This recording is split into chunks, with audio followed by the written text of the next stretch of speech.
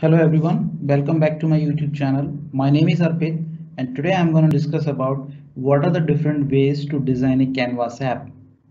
So if you missed my last video, please go and check them out on my YouTube channel. So in my previous video, I discussed about the introduction of Power Apps and how many types of Power Apps are there. And in my last video, I discussed about how to set up a dynamic 365 and Power Platform environment. All right. So before moving ahead with chapter 4 of this video, a quick introduction about myself and the learning series that I have started.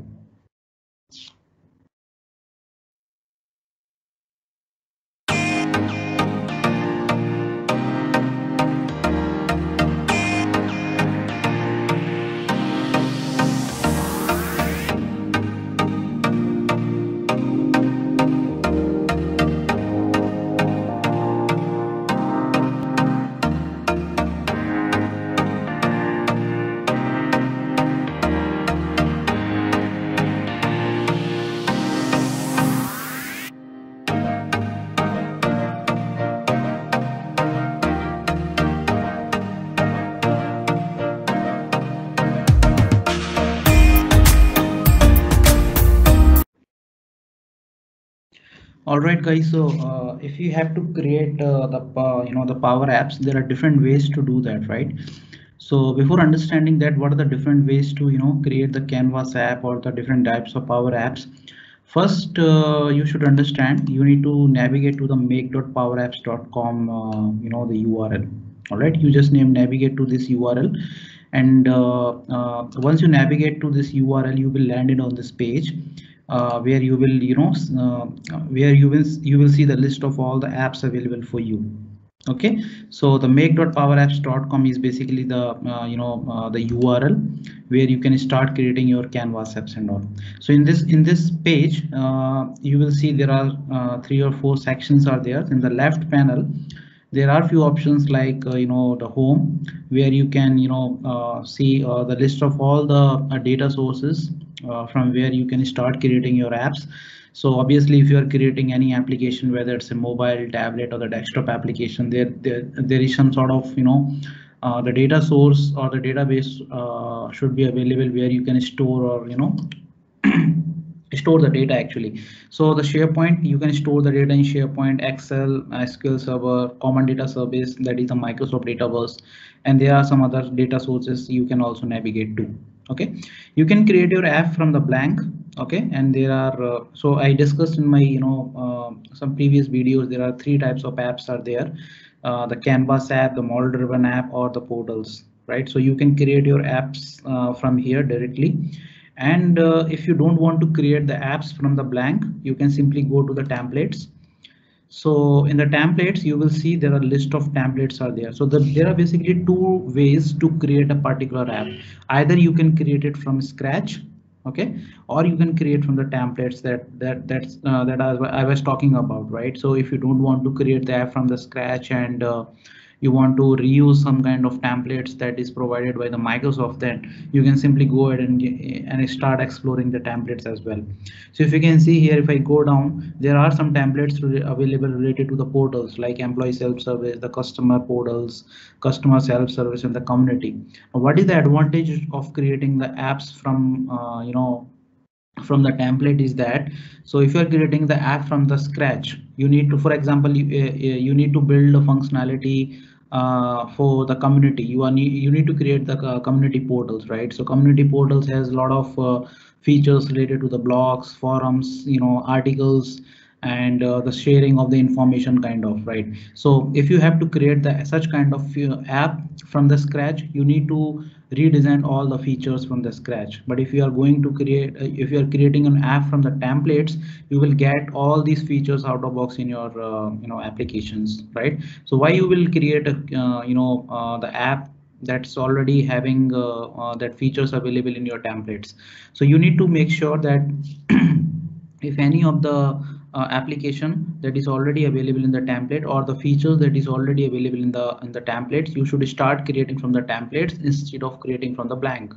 But if you are not sure that any of the application, you are not sure that what features the client is looking for, and you are not sure that whether the community, customer, or these kind of portals or the templates are fit for your business need, then you can simply go and create the app from the blank as well. Okay. So it's not about that the portal types of apps templates is there. If you just go down, there are some sample templates for Canvas apps, like PowerApps trainings, onboarding tasks. So I was talking about in my earlier videos that there are various business requirement of the use cases where you need to onboard someone, or for example the employees, or you need to manage the workflow management, the approval process, the budget tracker, the site inspections where your field service agent has to travel at the customer location, right? And if you need to create the help desk kind of application, then you don't need to create the app from scratch. You can simply click on that particular template and start creating your app. So these are the list of all the apps that is provided by the Microsoft, and it keeps on adding it keeps on adding based on the releases that Microsoft is providing actually. All right, so this is the basic the templates or the home page. Now you need to concentrate on the apps part. Okay, so once I click on the apps, you can see there are list of applications are already available for me. But if I go here, there is a type option is there. So if you can see here, all the types of apps are model driven apps. So I haven't created any apps by manually in this trial instance. Okay, so but in my previous video, if you have remembered that when I was setting up the Dynamics 365 trial instance, there was an option to install some kind of sample apps in my trial instance. So I chose that options in order to create this kind of application. All right, so these are the model driven app that comes out of box with the trial instance. So I'm not going to discuss about the model driven app in this topic in this video right now. I'm focusing on the Canvas app right now. Now when you click on the new app, you can see there are three types of apps are there: Canvas app, model driven app, and the portals that I discussed in my previous video. There are three kinds of apps are available for you: Canvas, model driven app, and the portals. Okay, now if I click on Canvas app, so this video is all about what are the different ways to create the Canvas app. So if I have to create my first Canvas app, I will be landed on this page. I just need to go and click on the Canvas, okay, and I will be landed on this page.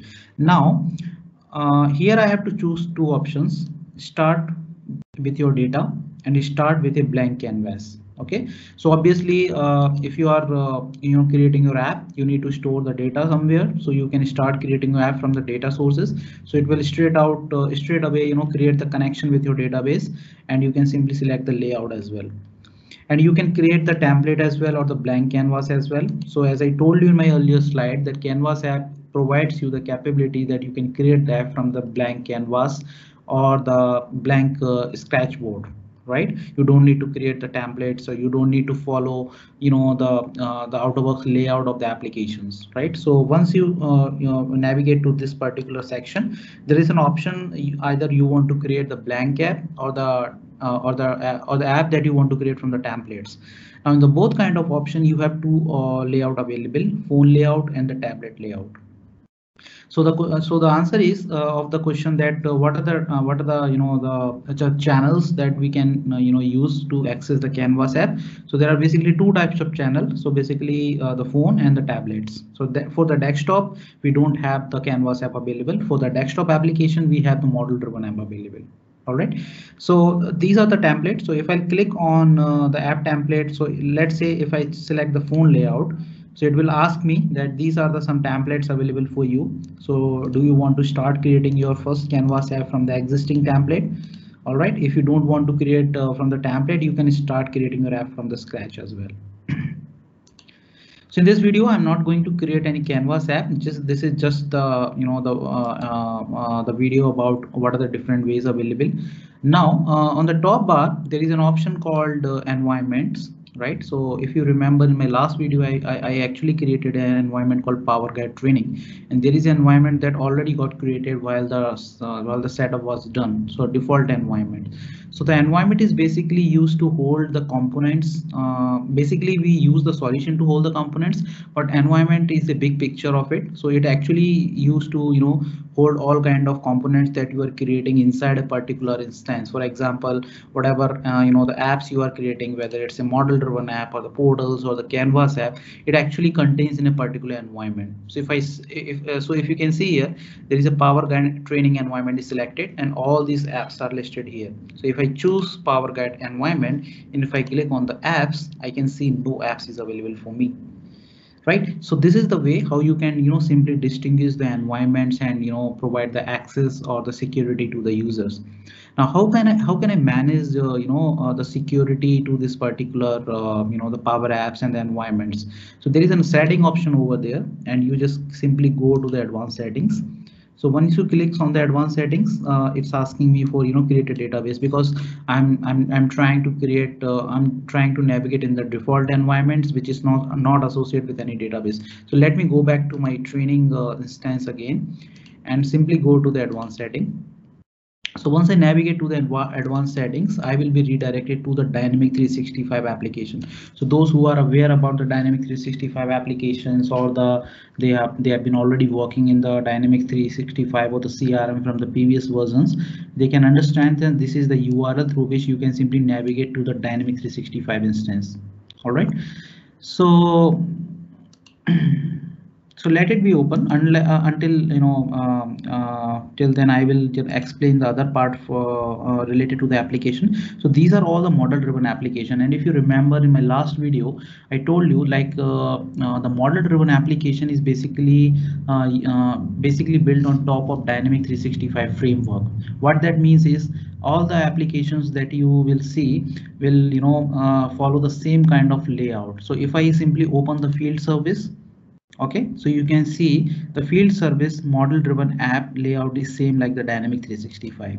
If I open the project service, its layout is again the same. So you can see the layout is same, the left panel, the middle section, the top bar, that you cannot change. Okay, so let me open the sales hub. So I have actually opened the 3 model driven apps. So these are the apps that we used to call it as a Dynamic 365, right, in the previous version, but nowadays we are calling these all the apps as a model driven app. All right, but these all the model driven app are actually using the same kind of layout, the left panel, right?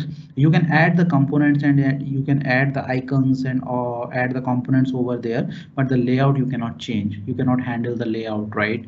And the database that is being used to store the data, either you are using the sales hub, the project service, or the field service, is basically the Microsoft Dataverse. You cannot change the database, right?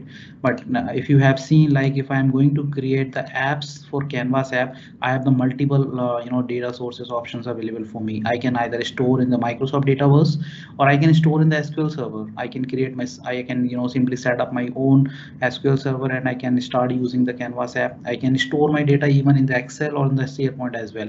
So it's not mandatory that you need to have the knowledge or the experience in the Dynamic 365 or the Microsoft Dataverse in order to create your applications or Canvas app application. If you have the knowledge of the Excel online, you can simply go ahead, create or store your data in Excel, and can start creating your app.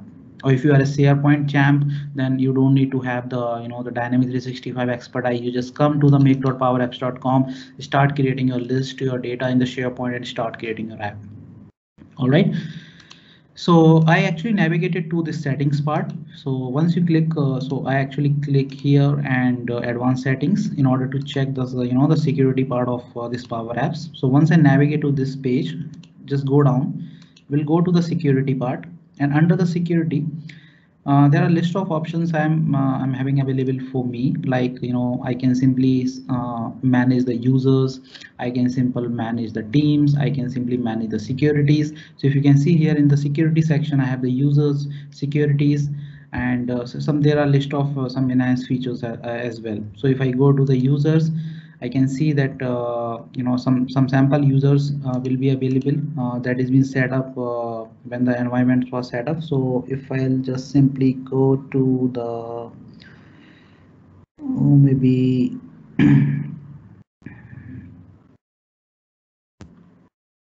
application. So no, not the application, not the one. All project members. So if you can see here, there are a list of users are there, and my name is also listed there. So you can simply manage your users from there as well. So you cannot change the properties of the users. That for that you need to navigate to the Office 365 portal, but simply you can see the details about that particular users. All right, so this is the basically the video through which you understood that what are the different ways to create the particular Canvas app. You can create the app from the blank, or you can create the app from the the templates. Now stay tuned for the next video. In my next video, I'm going to create my first Canvas app. So don't miss that video. Till then, stay safe. Bye bye.